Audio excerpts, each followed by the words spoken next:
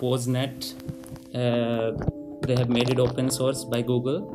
Write down the concrete case. I mean, if we do coding, that you grab some stuff from Posenet, you grab probably some events from Eclipse or whatever. I was also looking at that, some ID. And times of evaluation, or every time of evaluation or something. The definition is very, very huge, not even broad, it's just huge. So they have to narrow it down. Welcome back. Hello, good morning everyone. Welcome to week 7. Namaskar, namaste.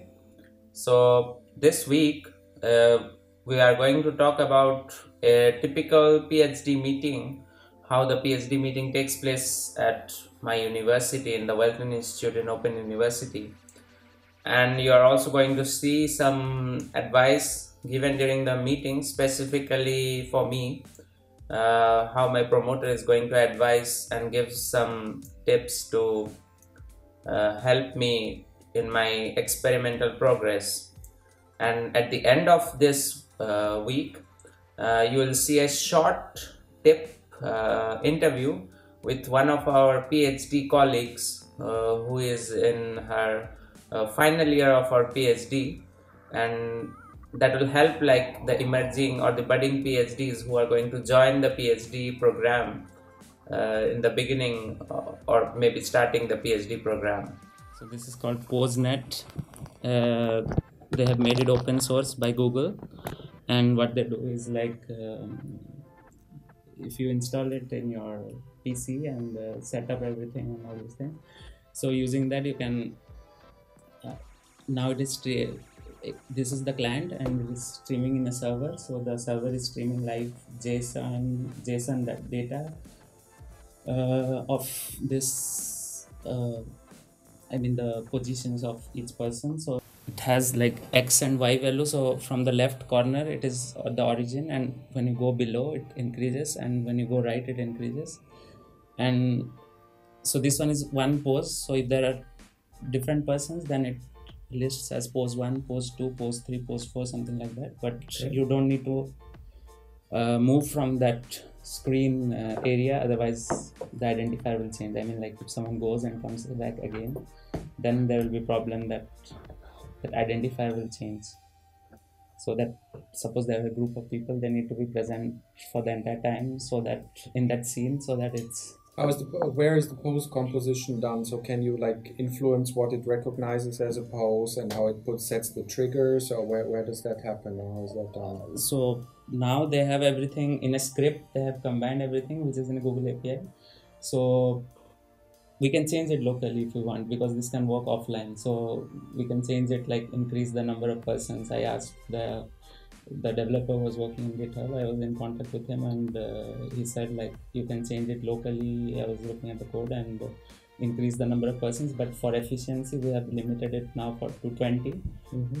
The advantage is that in the Kinect you have only 6 people you can track, and if you use multiple Kinects to track more people, then again it becomes a problem. Like you need multiple PCs and the infrared beams interfere with each other, and there are other things you need to sort out. But in this you can use also external web camera if you want. You can use additional cameras. This is using the webcam, which you can use any cheap camera, and the AI does everything in the backdrop. And does it combine 2 cameras? No. So what happens then?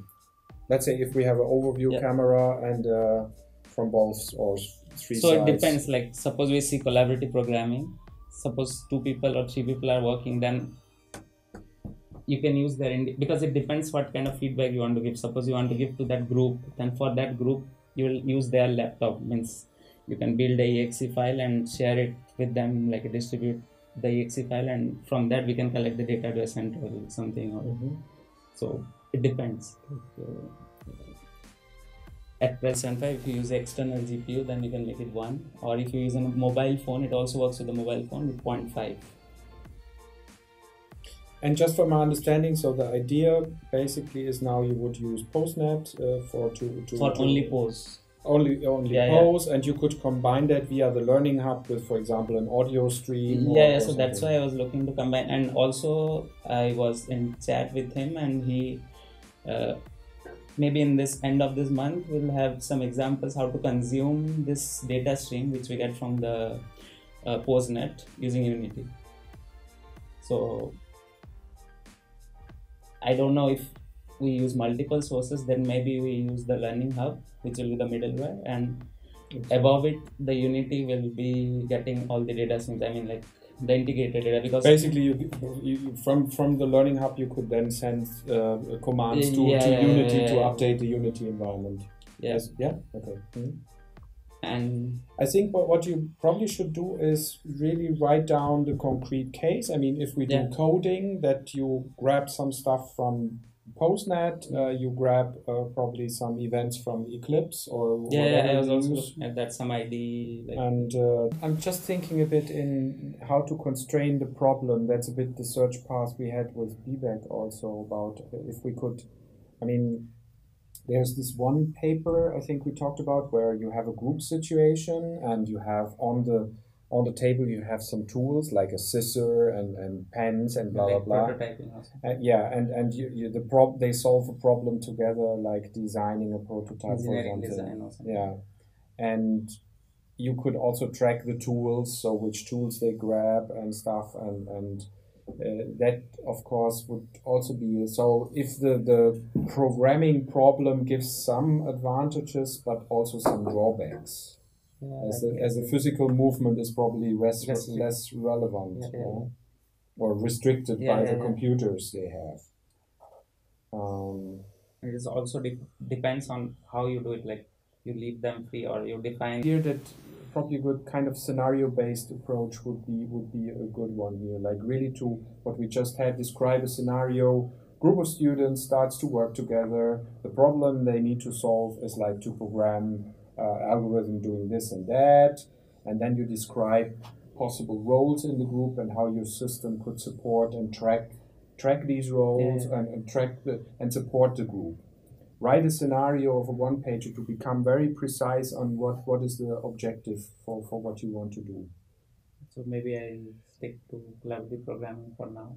I think to write that scenario at the beginning now is good, and you can still think of different variations, and what we would then use this scenario to talk to basically Claudia or Hans Tonino, that's the coordinator of the spec.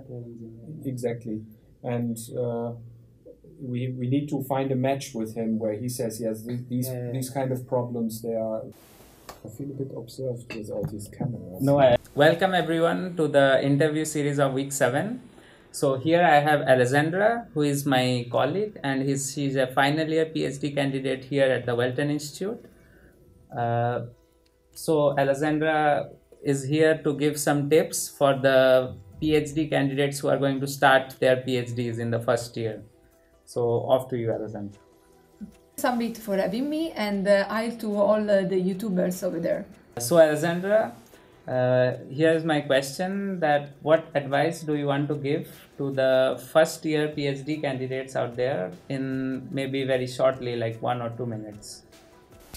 Sambit, that is quite a tough question to handle in 1 or 2 minutes, but I'll try my best. So in my opinion, the big nightmare, the big problem that a PhD student has at the first year are 2.